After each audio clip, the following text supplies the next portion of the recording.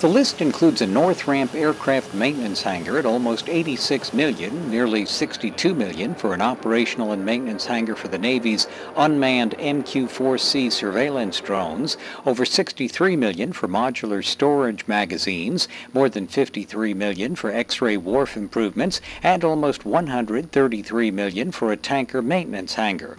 An earlier funded Air Force fuel cell hangar is still the subject of negotiations in the annual budget or authorization process. The approved Guam projects also include $20 million to harden fuel system buildings against attack. Guam Congresswoman Madeline Bordallo's office says none of the funding in the House Appropriations bill is yet blocked. The Senate last year blocked Government of Japan funds for fiscal 13, but has not yet acted on the fiscal 14 National Defense Authorization Bill.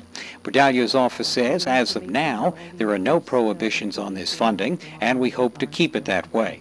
But some Washington observers are already predicting a House-Senate standoff on domestic versus military spending that could delay new funding, even with passage of a new defense budget measure.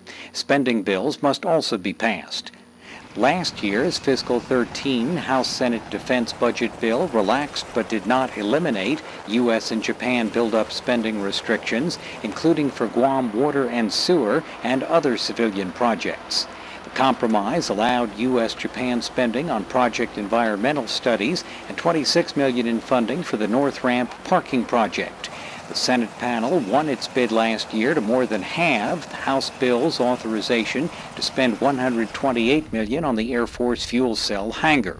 The Senate committee agreed to a nearly $102 million upgrade of the fuel pipeline from Anderson to Naval Base Guam and an Army National Guard headquarters worth $8.5 million. Last year's deal also prevented retirement of the Global Hawk surveillance drones at Anderson, something the Pentagon is still talking about doing. On Capitol Hill, Matt Kay for PNC News.